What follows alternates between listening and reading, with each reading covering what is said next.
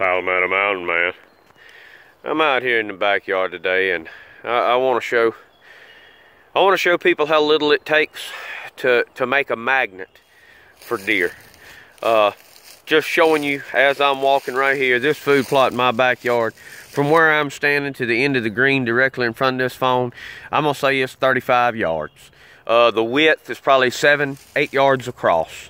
I do have a corn feeder here. I put corn in it. A lot of times I take cob corn and scatter it on the edge of this food plot.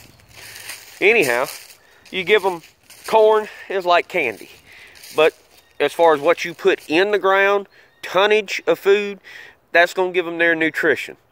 Right here on the edge, which my property line is not far from where I'm filming, I have a lot of volunteer sweet gums. The small ones, they get so high I bend them over.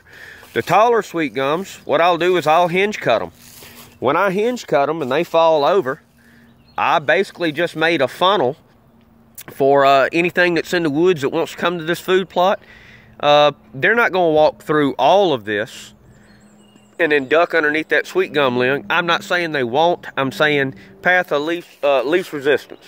Give them an option. You can walk out in this clear stuff straight to this food, or you can go through all of this. You know, gives them a choice, but it makes them, you know, feel secure too. This right here I planted with clover. It's just one little small area that's on the side of that food plot. As you can see, there's my mineral site. Rained a good bit lately, and well, when it dries up a little bit, there'll be deer will be in it like it's like cake batter.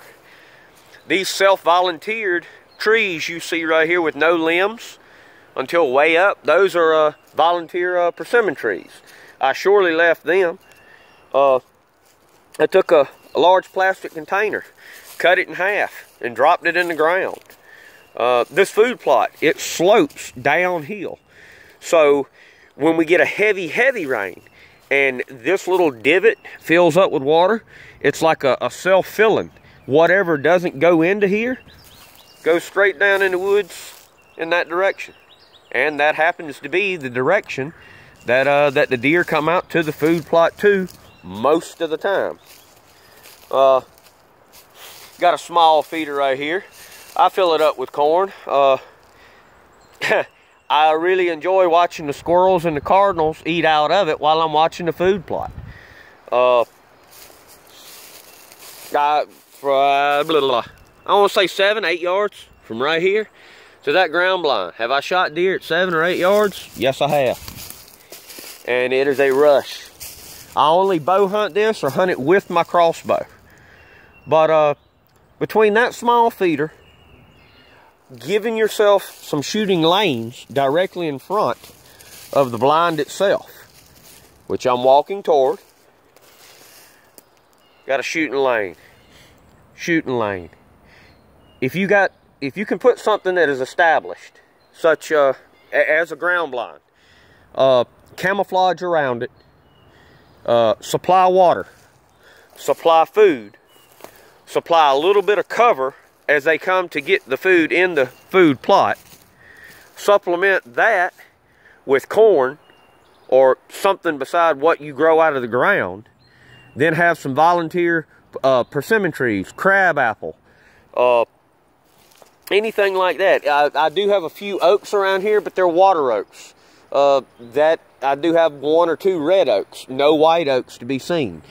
But I do have honeysuckle that they eat on. Greenbrier that grows in around this. 35 yards by 7 or 8 wide, water, mineral site, and throw some fertilizer on it. You know, once you get it established, I mean, you can't beat it for the size and location. It's my backyard. I guarantee you I don't waste a lot of gas going here, and there is no long ride home at the end of the day hunting. But I just thought I'd show it and share it. And I'll talk to y'all later.